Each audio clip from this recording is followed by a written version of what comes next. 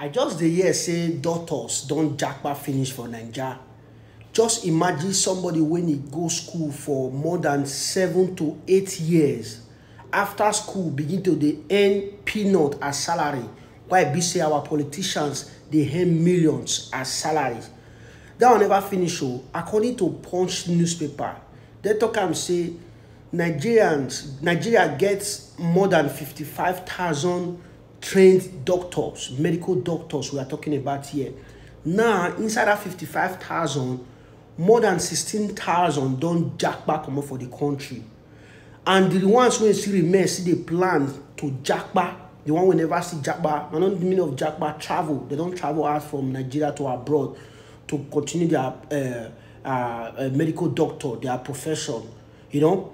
So now, the reason why they talk this thing now, I see a lot of problem there for Nigeria, a lot of sickness, a lot of people will not get money, when be say government hospital supposed attend to. Now, if you go government hospital now, they will begin to tell you, say, doctor not there around, doctor not there around. Doctor not there around, say, doctor not there, because the old doctor, all of them don't jackpot finish.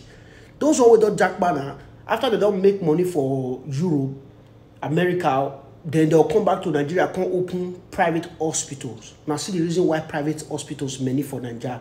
Now, common man not fit afford private hospital, because now only private hospital for Nigeria, 9 things, equipment there now, will be say the fit treat normal person when not dey okay. For government hospital, no doctor, so say they want to get equipment, materials to attend to patient.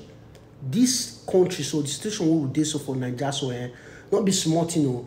Government need to attend to these various parts, because now for woman when even get belle now, before woman when get belle go born for hospital now, person need to get a minimum 1 million naira to keep, because nobody feel no women now they born no man for Nigeria. Before you know that they go carry CS, go born through operation and all. Now the cost of those things now for hospital for woman to born through those process, minimum is 1 million naira.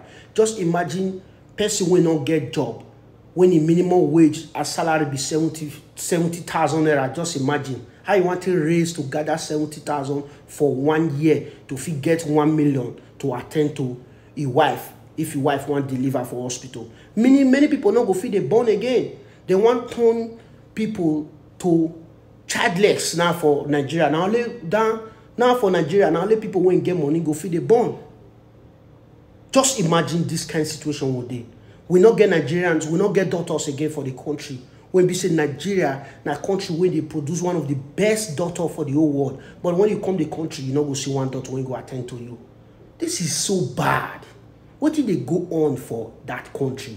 The pain, what did they happen? Everybody just they cry. Attend to us. I rest my case here.